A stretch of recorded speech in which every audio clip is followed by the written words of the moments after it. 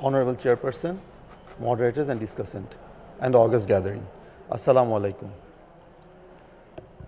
First of all, my gratitude to the organizers for giving me a chance to have a lecture in this BSCI scientific conference. So I'm Dr. Tawfiq Shariar Haque from National Heart Foundation. I would like to talk on this topic on device therapy in congenital heart disease. So first of all, I would like to start with the facts that we are a country of 160 million people with more than 1,200 people living per square kilometer. We are the most densely populated country in the world. But on the other hand, health expenditure as share of GDP is only 2.4% in our country. Our crude birth rate is 17 per 1,000 people. And as we have said, our GDP expenditure on health services is very low. More than 74% of our health-related expenditures are out-of-pocket expenditure. If we consider our infant and neonatal mortality, our neonatal mortality is around 20 per 1,000 live births, and infant mortality is 25 per 1,000 live births. And if you look at the causes of these mortalities, you can see in the neonatal group, 12% death is due to congenital heart disease, and 1% of them are thought to be of cardiac origin. And then what is the prevalence or incidence prevalence of congenital heart disease in our country? In a study conducted in 2008 by Professor Nurnar Fatima, she showed in a single center it was 25 per 1,000 live births, and associated other somatic anomalies like Down syndrome was 18%, and commonest diseases were ASD, VSD, PDA, and tetralogy of Fallot. A very recent study done by Dr. Santosh Kumar in a single upazila, he showed that incidence of prevalence of congenital heart disease were 10% in general population. So the burden of disease is not very small. But are we prepared? There are now almost more than 100 cath labs in all over Bangladesh, and only 6 centers are providing complete care for the patients with congenital heart disease with dedicated pediatric cardiology and pediatric surgery teams. At this point, I would like to highlight a few points from our institution, our surgery unit. We have a very strong pediatric cardiac surgery unit, and last year they performed more than 750 surgeries, and 38% of them were infants, and all sorts of surgeries are done with good outcome, only 6.4% mortality. And we can see that complex cases were more than 48% in their study, and there were 29 cases of arterial switch operation they performed last year. So I won't hesitate to say that in our center we started pediatric cardiology program to support our pediatric surgery team. Besides doing cardiac cath and valvoplasties and atrial septostomies and PDA stentings, we also started doing device closure for congenital heart disease from 2015. Actually in 2014 we did a series of workshops in collaboration with Madras Medical Mission, and from 2015 we are doing device closure for congenital heart disease, which actually takes out a large group of patients from our OT schedule and allows them to concentrate more on complex cases. Till today, we have done more than 1,700 cases of device closure for congenital heart disease. If we go by the diagnosis, 60% cases are atrial septal defect, 35% are PDA, and the rest are ventricular septal defects. When we select patients for ASD closure, actually we take patients who are more than 2 years of age or at least 15 kg in weight. A transthoracic echo is the key to a good congenital intervention.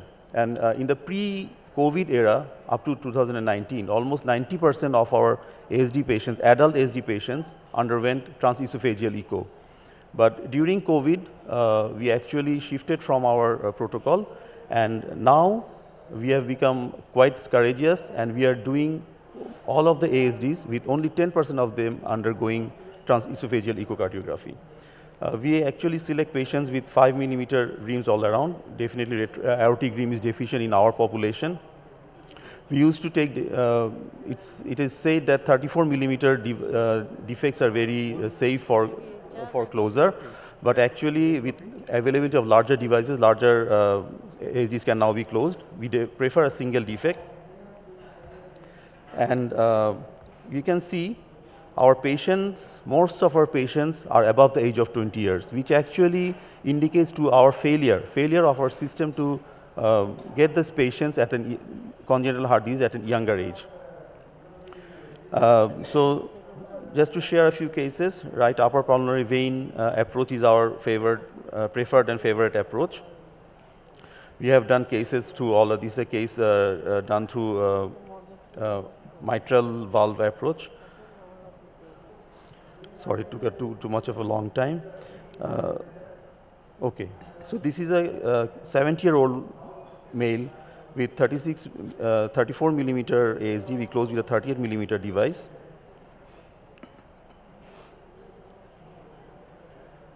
But when we have larger ASDs with small reams, we can always take help of a balloon. This is a case done by a balloon-assisted, balloon-supported deployment.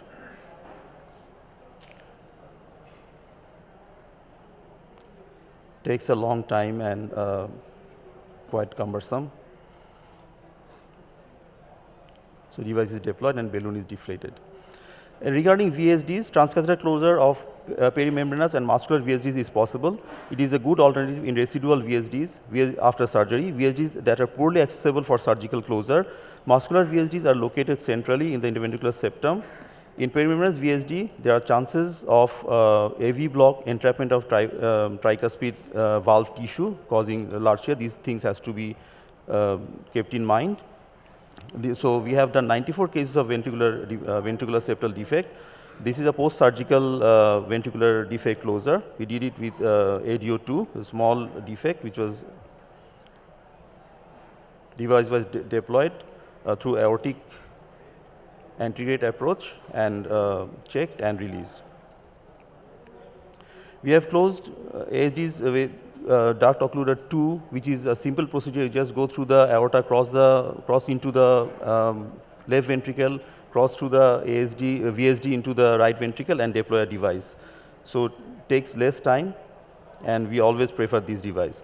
But using with duct occluder 1, you have to have an AV loop. Most of the cases you have to have an AV loop. So you go anterograde, take out the wire through a retrograde approach and deploy a device from the venous side. So you need to snare down your wire from the right heart. So this was actually a dextrocardia patient. We closed it with a ADO2. It was a 7 millimeter device. The device was deployed. It was checked and released. So regarding PDAs, almost with availability of different types of devices, ADO1, ADO2, vascular plugs, muscular VSD device, most of the PDAs which are not irreversibly hypertensive can now be closed. So this is our data with 655 cases. We usually do our PDAs through single venous puncture in anterograde approach. But in some patients, adult patients or obese patients, this becomes difficult, and we have done some cases retrograde approach as well. Here again, you have to form an AV loop, snare down your wire, and deploy a device from the ventricular side. So this is a case of 19-year-old girl, 17 millimeter PDA. Pulmonary pressure initially was 90 by 50, and systemic pressure was 160 by 40. And we actually did a balloon occlusion. We occluded the PDA with a 21 millimeter balloon, and the pulmonary pressure came down to 50 by 20, and systemic pressure was 150 by 70. And then we took a large post-MI muscular VSD device, 21 millimeter, and closed the defect.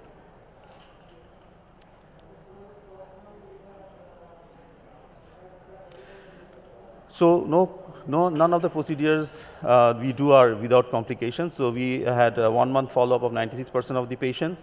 and 6 months follow-up 82% patients. We failed to deploy ASD device in 11 cases. We embolized 4 devices, 1 procedural death during LED intervention in a patient with ASD. We did multiple procedures in 8 cases. So the burden of congenital heart disease is not very less in our country. Every year, almost 30,000 patients are included in this pool. Are we really prepared? So the number of centers are really less. There is lack of trained manpower. Mostly we suffer due to wrong diagnosis at grassroots level. There is wrong counseling and patients are referred very late. If I show you a data, 502 cardiac caths done last year, 50% of them were done to see reversibility of pulmonary pressure, and unfortunately more than 50% were irreversibly hypertensive, and they had to be taken out of the treatment protocol, only conservative management.